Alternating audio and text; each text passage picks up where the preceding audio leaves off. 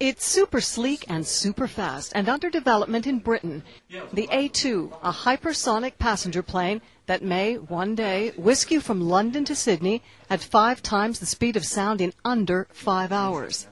Well, hypersonic means, in this case, Mach 5, which is sort of 2.5 times the speed of Concorde. And obviously the incentive of going faster is that your journey time is shorter.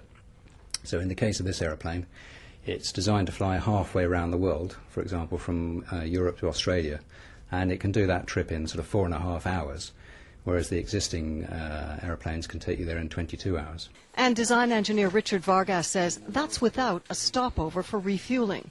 The A2 may also end up taking some of the guilt out of long-haul travel. It'll hold 300 passengers and run on eco-friendlier liquid hydrogen. I'm hesitant to say it's a completely green aeroplane. It has the advantage that it releases no CO2 when you burn the liquid hydrogen fuel.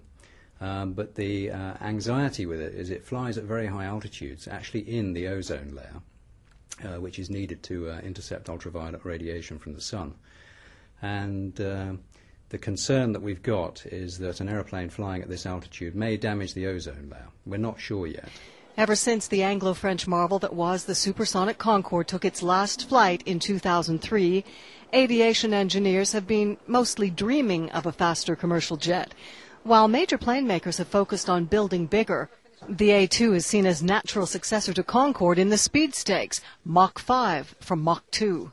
The design team's best guess is the A2 will be ready to make those hypersonic day trips between Australasia and Europe in about 25 years. Susan Flory, Reuters.